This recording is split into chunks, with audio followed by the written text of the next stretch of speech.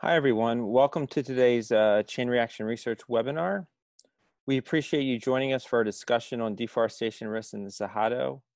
We know that the COVID-19 outbreak and its economic fallout are front and center on all of our minds, and we hope that you are safe and in good health.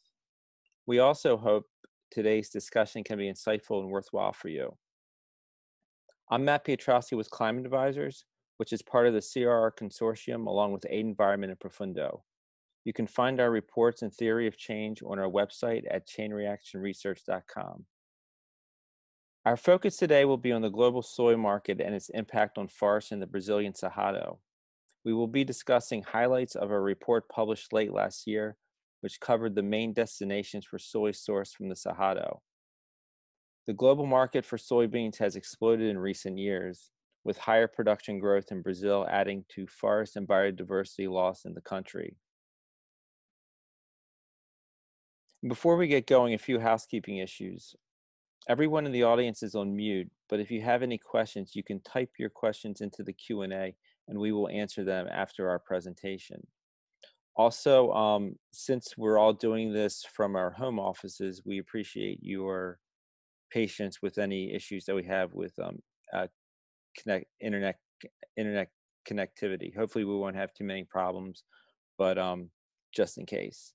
And now I'm going to hand it over to Barbara Cooper of Profundo and Tim Steinweg of Aid Environment for the main presentation.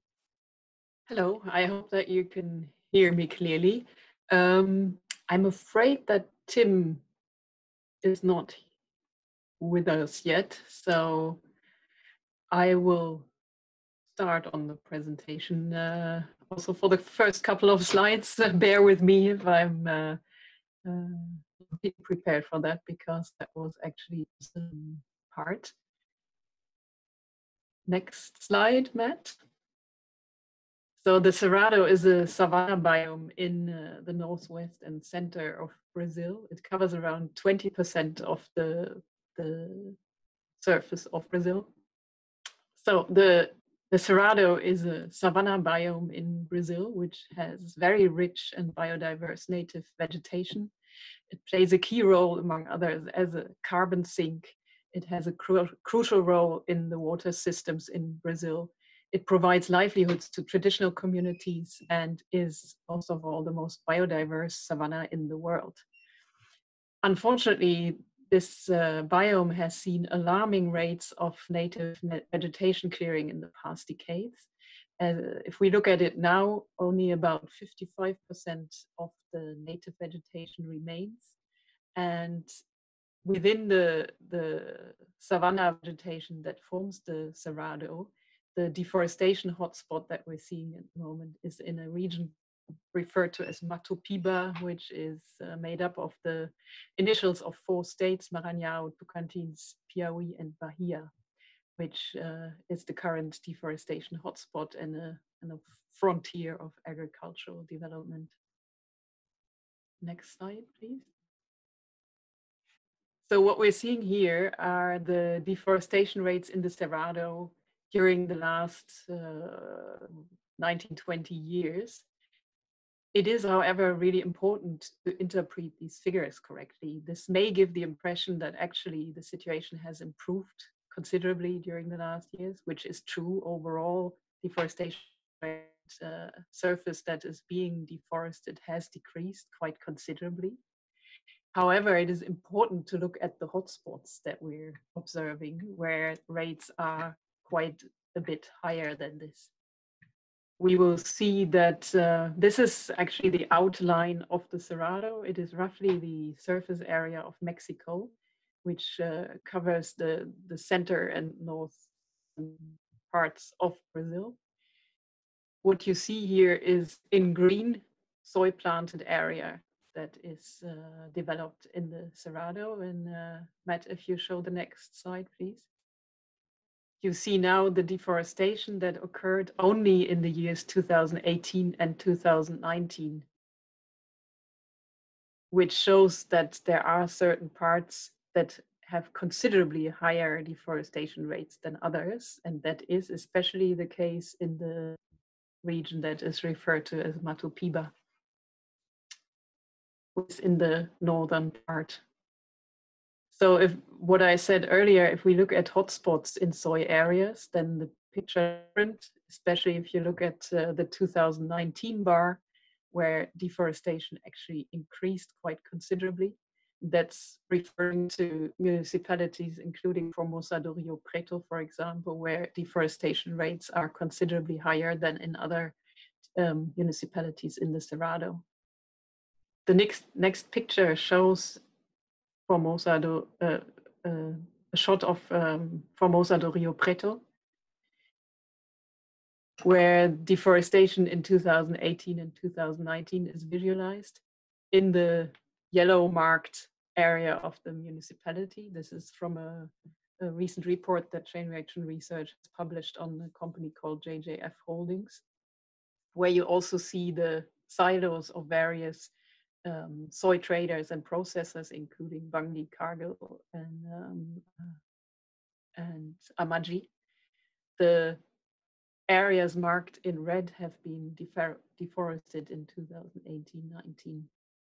Similar picture can be shown of the municipality of Correntina, which is the next slide, where again the red marks newly deforested areas, and silos of traders are marked with little symbols as well. This is in an area where SLC Agricola and Brazil Agro have production in the Cerrado. So what we can take away from this is that deforestation is actually a multi-dimensional issue. It's context driven, so it depends very much on where you look. It's not necessarily that the picture looks the same in municipalities that are close to each other. There are various drivers of deforestation. There is certainly the development of farmland for commodity production, but there's also issues around land grabbing, speculation, farmland investments that are often actually overlooked as drivers. The dynamics in the Cerrado are quite different in that sense from the Amazon, where, for example, the issue of legality is very different. In the Cerrado, much of the deforestation is actually legal, which is quite different than in the Amazon, where much larger areas have to be reserved. The deforestation patterns are different, and for a part also the commodities that are being produced are different, as most of you will know that the key deforestation driver in the Amazon when it comes to agriculture production is currently cattle, and soy plays a much smaller role in that. The issue of land tenure securities, speculation and investment in farmlands certainly plays a very important role as well. There are economic incentives to actually develop land for commodity production as well as land asset appreciation. So this is something that has also played into the deforestation patterns that we are seeing. The analysis of hotspots shows that some companies are much more exposed than others. Chain Reaction Research has published various reports on the issue, looking at actual deforestation on the land of soy producing companies, where these hotspots can be very clearly observed. There are various developments in especially also in the Cerrado, for example, the Soft Commodity Forum, where traders have come together and have started to monitor the situation in certain priority municipalities. And we have to observe how this is going to actually help in changing what is happening in the Cerrado, and especially in Matupiba as the hotspot as we see it at the moment. So from this, we are going to move over to looking more at the soy supply chain from Brazil, and looking as much as it's possible at the role of the Cerrado, and specifically the Matupiba region as the hotspot of deforestation. That is hampered to a certain degree by the fact that the data availability, and especially the granularity of data that can be accessed, is often quite limited. And especially once certain processing stages have been entered, it is incredibly difficult to trace where soy is coming from and where it is going to. So this is going to give a bit more of a generic picture of the soy market, and the key players on it have driven the expansion of soy globally. The US used to be the largest producer for many years, but has been overtaken by South America and then specifically by Brazil in recent years. The South American countries together are now accounting for roughly 57% of global production, but Brazil, is actually showing the highest increase and is now accounting for about 1/3 of world soybean production and supply. The drivers for this boom are certainly the rapidly growing global meat industry and other livestock products industries, as well as a growing market for vegetable oils that is both for edible oils as well as uses in the chemical industry and in biodiesel. So that has made soybeans actually the primary protein crop globally now. The majority of soybean production is crushed. There's only a small share that is consumed as beans, that is used for especially the production of food products in some countries, and small shares of beans are also used in animal feed. The vast majority of soy is crushed into soy meal and soybean oil. That's around 78.5% soybean meal on average and 18.5% soybean oil. The graphic on this slide shows it's trying to visualize the supply chain of soy from Brazil. Of the total production, around 23% is used domestically. That's the top part of the graphic. And of the Matupi production, that's roughly 25%. For soy exports, that's about 77% of the total production. And for Matupiba soy, that's a share of about 75%. In Brazil, soy is on the one hand used as a very important ingredient in compound feeds for the large livestock industry in the country. On the other hand, it's, as I mentioned before, used as an edible oil, the soybean oil that comes from crushing, as well as that it's used in the production of biodiesel. When we look at soy exports, that is a mix of unprocessed or crushed soy, as well as soy embedded in livestock products. That's the two top circles here. So that means that the soy has been used in Brazil as an animal feed, and these livestock products are then exported, and we'll get back to that later in a bit more detail. And at the same time, as I said, large volumes of soybeans as well as especially soybean meal are exported to global destinations. And again, we'll look at that in a bit more detail later.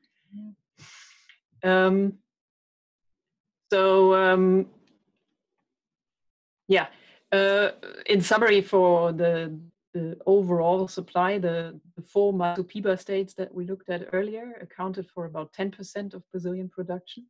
They do have the highest risk of deforestation, though, in current times. What is very important to note is that the Brazilian market is also consuming large volumes of soy. It has the third largest feed industry in the world, and also exports considerable shares of livestock products. So there's a whole range of companies and sectors involved in the soy supply chain. If we look at the midstream, so that is traders, crushers, and companies sourcing soy, that often involves the same companies. The leading crushers with presence in Matupiba include the ABCD companies of soy trading in a slightly conversed order. It's ADM, Bunge, Cargill. ALZ Graus is a joint venture between the Brazilian Amaggi, French Louis Dreyfus company, and the Japanese company Zenno. These four companies combined control more than 42% of the soy trade from Matupiba. For some of them, their share in Matopiba is actually bigger than their share in the crushing on the national level in Brazil. All these companies are at the same time also important producers of edible oils and operate as well in the biodiesel market with market shares between 3 and 9%. And as is mentioned in the table here, also Amagi entered the sector in 2019. The Brazilian biodiesel market is second only to the US, so it's a very important market also for soybean oil. In the most recent available years, soybean oil accounted on average for around 70%, 77% of biodiesel feedstock in Brazil. So if we're looking at the livestock industry in Brazil, it is one of the largest globally. The country is characterized by a very high per capita meat consumption. It is obviously known as an important producer of beef. However, beef is mostly grass-fed in Brazil, so it's not playing a big role in animal feed consumption. It is, though, the second producer and the largest exporter of poultry meat, and the fourth most important producer and exporter of pork. And the feed industry is the third largest in the world, which is largely driven by these two sectors, which is broilers and layers, as well as pigs. The share of soy meal is typically highest in feed for broilers and layers. If you look at average feed composition in compound feeds, this is followed by pig feed and a smaller share in dairy cattle feed. That means if we look at these distributions, that broilers and layers, which are here shown as accounting for roughly 55% of livestock feed in Brazil, probably have a larger share in soy consumption purely due to the relatively high share of soy meal in poultry feed. Characterizes the Brazilian feed industry is that the market is highly integrated with the three companies that we see here as the key producers of animal feed: BRF, JBS, and Aurora Alimentos. If we move on to the next slide already, you will see that the same companies show up as leading meat producers, meat and livestock, I have to say, and egg and dairy producers. So again, we see here JBS, BRF, and Aurora as leading companies in the production of broiler meat, pork, and dairy. For layers, so for egg production, there's other companies that take the first spots. So the top three animal feed producers are actually also the leading meat packers. They accounted for a combined share of roughly 21% of domestic feed production. That is, well, the industry, the integration in the industry, what that means is that the leading companies provide farmers with all inputs that are required for the production, which includes animal feed, for which in return the farmers deliver livestock for slaughter exclusively to these companies. If we move away then from the domestic market, I'm not going to go into all detail. There's a lot more to say about this, but I'll just give a brief overview of the export markets for soy as well as embedded soy. So that refers then to soy that has been used to produce products that are then exported. For direct export destinations of soy that was produced in Matopiba, I'm relying here on data from Trace, for which the most up-to-date data is for the year 2017. It shows that soy produced in Matopiba states was predominantly exported to China. The second most important market was the domestic Brazilian market, and then followed by the EU countries, the EU member states, and much smaller shares for countries like Thailand, Japan, Indonesia, and some other destinations with small shares in the export of soy. That can be exports of soybeans as well as soy meal and soybean oil. That depends on the preferences in countries. China imports almost exclusively soybeans for crushing in their own industry, while the EU mostly imports soybean meal from Brazil. So I'm just very briefly going to cover the markets in these countries. China has a very large livestock industry itself, especially for pork and poultry production. Pork production has seen a decrease in recent years due to the impact of the African swine fever that has decreased the pig inventory in the country quite significantly in recent years. It's a bit difficult to quantify, but it certainly had an impact on soy trade, which now is not yet reflected in these figures.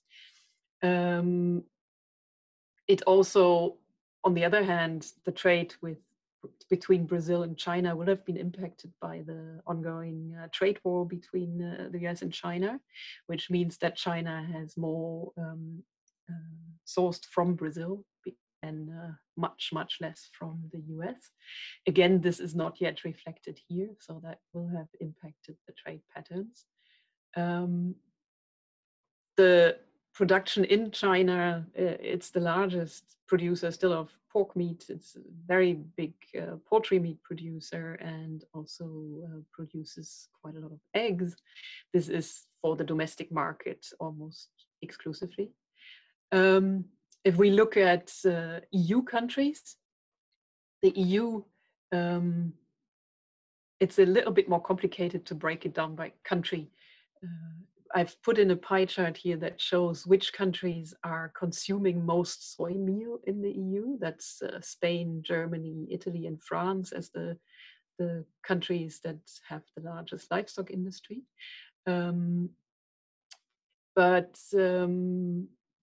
Especially Germany and the Netherlands are also very important entry points for soy meal from Brazil, as well as Spain.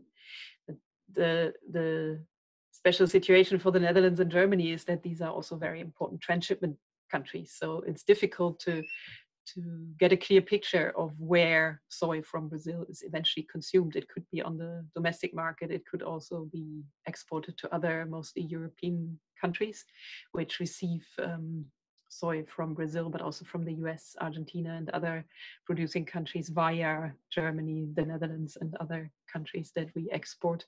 That makes it very difficult to actually trace soy within the European Union. The EU has a large livestock industry. It produces especially a lot of pork as well as poultry. It's a very big producer of eggs and a large producer of dairy products also. So this graphic is summarizing the flows of embedded soy. That means it's focusing on exports of Brazilian poultry and pork meat for the year 2018. Especially poultry is a very large export industry for Brazil. Key destinations, again, you can see here, China as the largest recipient, also for pork. Pork exports are much smaller, but still China is the key recipient. For poultry, also a couple of Middle Eastern countries like Saudi Arabia, United Arab Emirates, and some other countries are important destinations. The EU is mostly receiving poultry due to its own large pork industry. It's not importing pork from Brazil. So in summary, when we look at the trade of soy from Brazil, which again, I have to stress that it's not possible to focus these kind of breakdowns on certain origins. That is getting very difficult at some point because you lose track of the soy on the way. That is due to a lack of transparency in many of these supply chains. A key observation is that imports are driven by massive deficiencies in domestic protein production in destination countries. In the EU, the lack of self-sufficiency in protein production, especially for the livestock industry, has been widely discussed in recent years, including discussion of policy instruments for the development of plant proteins and an increase of domestic production and various national strategies to improve domestic protein supplies. The trade between Brazil and China has undergone a couple of changes, as I mentioned, in recent years. that may not be fully reflected in these figures yet. That is mostly the US-China trade war, as well as the impact of the African swine flu in China. So yeah, that will have an impact that we will see now in new statistics. I'm not going to go now into all the different companies that are important in these sectors. You can find that in the report that is on the Chain Reaction Research website. It's maybe interesting to just say that also in China, the feed and meat producers are highly integrated, while that these are quite separated industries in Europe. So just briefly looking at business and investment risks that we can see in the soy supply chain. Yeah, financial institutions, banks, as well as institutional investors provide financing throughout the entire soy supply chain. Due to this broad exposure, financiers and investors face business risks and investment risks from soy-driven deforestation throughout these different stages of the supply chain. That provides ample opportunities to engage. If we look at downstream consumer goods companies, that includes food retailers, restaurant chains, food companies, and other sectors, these are mostly exposed to reputation risk. Many of the consumer-facing companies are members of the Consumer Goods Forum, and they face conflicts with zero deforestation commitments from 2020 if they do not manage to eliminate deforestation from their supply chains. We look at midstream soy traders, they could face market access risks from lagging zero deforestation policies, as well as financing risks. We have, in previous chain reaction research reports, looked at several of the leading soy traders in Brazil, where we found that stranded asset risk is actually limited in this sector, but other risks are very prominent. Soy producing companies at the very upstream end of the supply chain, they face, in short, market access risks, but also financing risk, and in this case, also stranded asset risk from deforestation. In Brazil, farmers are often financed by local Brazilian banks or local affiliates of international banks, as well as barter agreements with the soy traders. But the large farmers are also financed by international banks and shareholders. Some of them are actually listed on stock exchanges. And several of these finances, notably the ones that are based in Europe, could face reputation risk from deforestation, and on the other hand, may start engaging with the companies. With this, I'm coming to the end of the presentation, so we could move to questions of clarification or other questions that are being raised. Great, Barbara. Thanks a lot for that.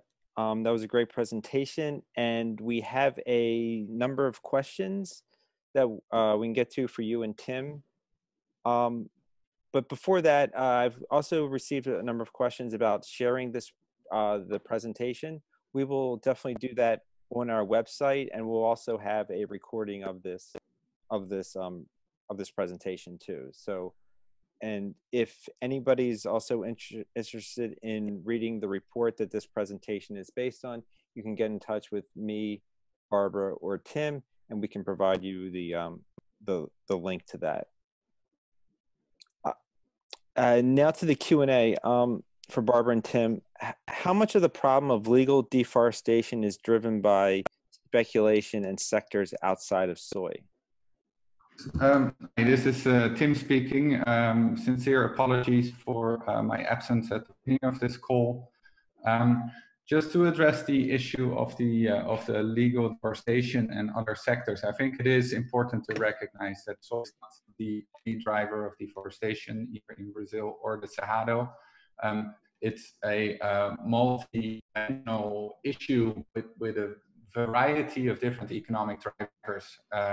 Not just in terms of different commodities, but I think also both the speculation and investments in farmland as an underlying asset is a factor that's often overlooked.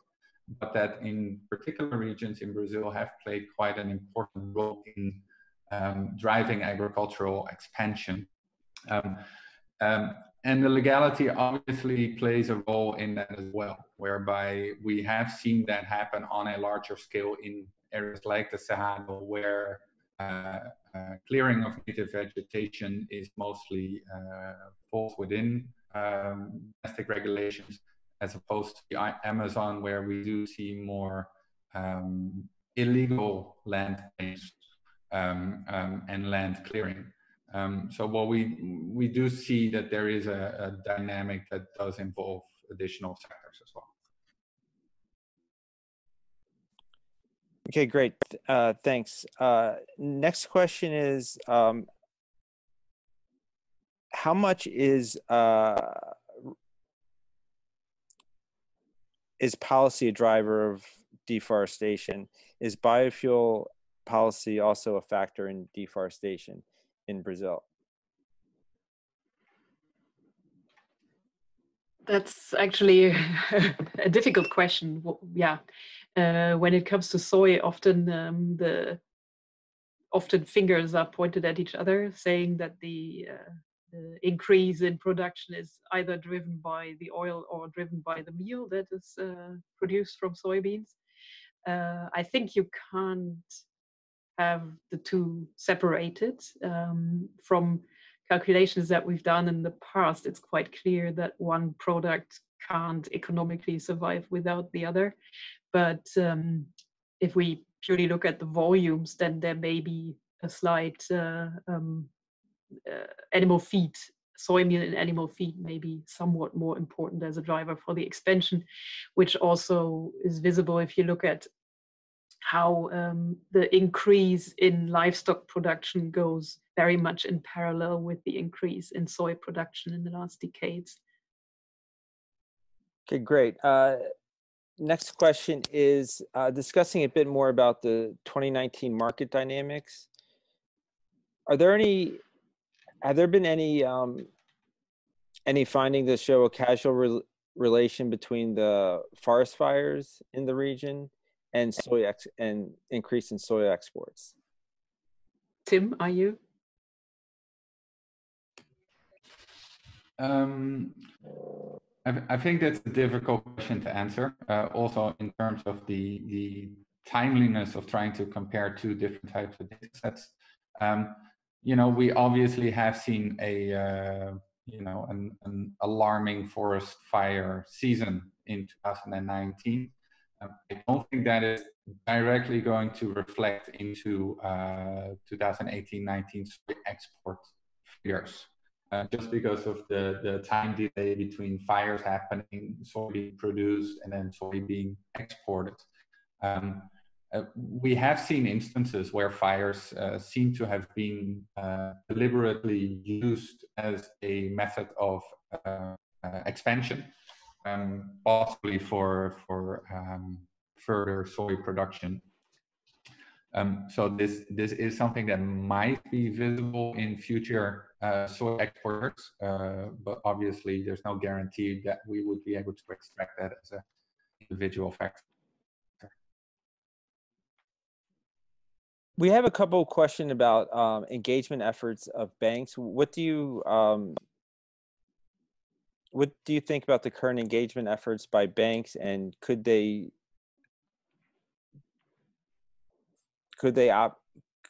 engage differently in order to bring about changes in the Cerrado? Well, interesting question. Yeah. Well, what I think is still the case is that soy actually receives quite a lot less attention than other commodities, and then I'm mostly speaking about palm oil. If you look at policies of financial institutions, but also overall attention to drivers of deforestation, then soy is still underrepresented. So that is something that really needs to change urgently. It has started to get more attention, especially last year since the forest fires in Brazil. But soy, as well as actually also cattle, is still not as much of a priority as it should be in engaging companies. I see that it is a complicated supply chain. There's no doubt about that. There are a lot of processing stages in it, but there are certainly large steps that can still be taken on transparency, on traceability, on publishing information, making supplier lists available, all these things where a lot could be gained, and where also engagement by banks would be very important. And I have a question on the role of EU companies. What can they do to ensure that deforestation isn't in their supply chains? Well, a lot is dependent on the criteria that you put to your suppliers. There are possibilities to source actually segregated soy that is fully traceable. That is one option, because as soon as it gets mixed, it's certainly getting a lot more difficult to ensure that you do not have soy from deforestation in your supply chain. So that's two things that would already help to avoid deforestation. There's certainly, in the much broader sense, the dependency on imported proteins that is a problem. As long as that is the reliance on imported soy that drives further production growth, it's the problem will be difficult to solve. But certainly having very strict criteria on your sourcing of soy will be very important, and that different stages of the soy supply chain that these criteria need to be fulfilled. Okay, great, thanks. Another question is, can the Cerrado be developed without deforestation? Yeah, it's a very very broad question, but it's what. Yeah, but I think maybe an important point about that is that it's certainly also this question of is, can a country not develop? That is certainly a key question.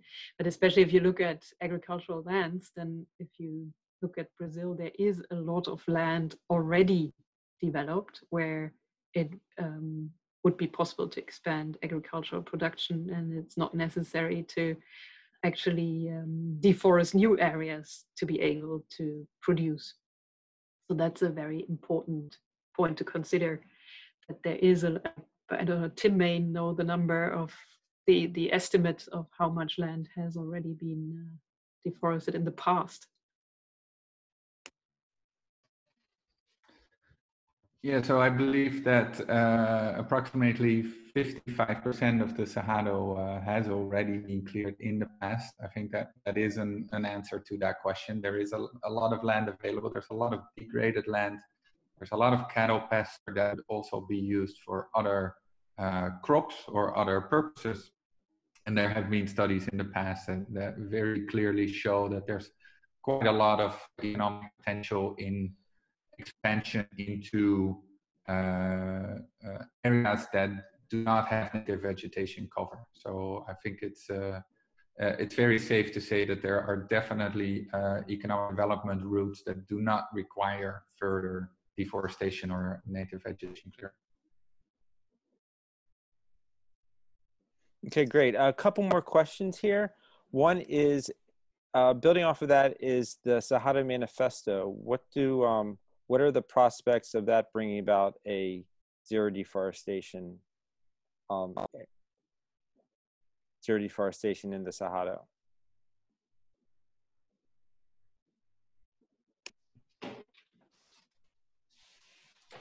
Yeah, I think the way that we've been looking at it is that what it provides is a very clear market signal. So there's 140 consumer goods companies and investors who have signed a statement of support of the Cerrado Manifesto, and very clearly indicate that there's a significant segment of the market that is pushing for zero deforestation beyond legal stipulations. I think as a signal, it's extremely powerful. The question obviously is, what are the next steps? What are the solutions? There's been a lot of talk about compensation mechanisms and providing financial incentives to farmers for foregoing their legal right to clear further land. That's been delayed. It's been slow going, given that we are in 2020 already. I think another key observation here is that, looking at Barbara's question as well, there's a number of key actors within those supply chains that are not necessarily part of the movement around the Cerrado Manifesto and may continue to operate as usual, and would be key actors to get involved more. But I think there are examples also from other commodities where we do see, strong and coordinated effort from supply chains, from markets that can really shape sectors, and the palm oil industry is an example of that. Okay, great. We'll have one last question here, and if we didn't get to your questions, you can again feel free to get in touch with us after this event. Why is there little transparency in the soy sector when it comes to publishing listed suppliers? We see companies in the palm oil sector, for example, taking strides in this area, but not when it comes to soy. Well, I think one reason is probably that the palm oil sector has been subject to quite a lot of public pressure, and probably more than we have seen for the soy sector. So I think the pressure has certainly changed a lot in the palm oil sector. So if that pressure would be increased on soy, that could also change something.